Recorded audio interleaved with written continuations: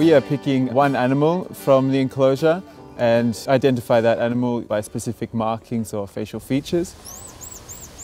You want to follow that primate for a set amount of time to understand what percentage of time they use to do each behaviour.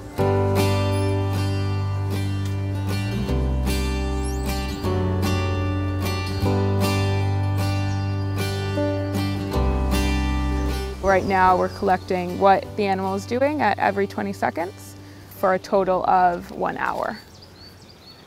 Gibbons are notoriously known for being hard to follow in the wild because they have long ranges and they also move very quickly.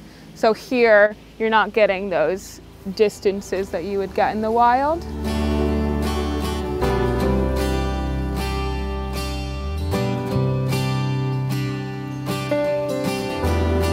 It's definitely more difficult than I anticipated because you've got your inside area here, but there's also an outside area that they can run back and forth between. A lot of times we lose them and have to find the animal that has the markings that we're looking for. Today, studying the emperor tamarin, I've realized that they do need warm areas, protected areas in their enclosure.